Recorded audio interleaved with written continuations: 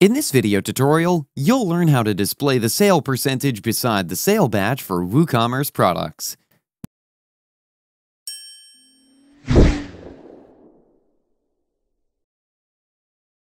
By default, WooCommerce sales badge only show the text sale, but there's no out-of-the-box option if you want the sale badge to show the discount percentage.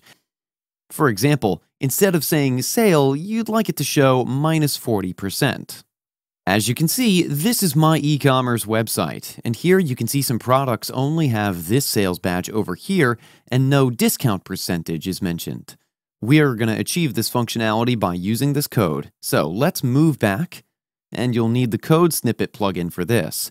Now, I've already installed it and activated it, but if you want to learn how to install a plugin in WordPress, then we have a video where you can learn that as well. I'll link it in the description below, or you can also click on the eye icon on the top right corner of your screen to view the video.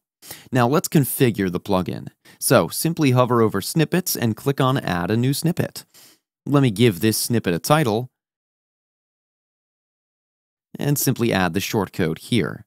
I'll mention the code in the description, and you can copy it from there. This code's going to automatically calculate the sale discount percentage. While adding the products, you just need to enter the sale price and the regular price. I'd only like to run this script on the front end. And once done, simply save the changes and activate the code snippet. Let's move back and check the code in action. On refreshing, you can see the sale percentage over here.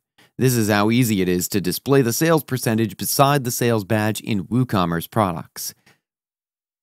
That's it for today's video. If you have any questions or comments, please leave them in the comments section below. And if you like this video, please click on the like button. If you're new to our channel, hit the subscribe button and tap the bell icon so that you don't miss any of our future videos. Thanks for watching. We'll see you with the next one.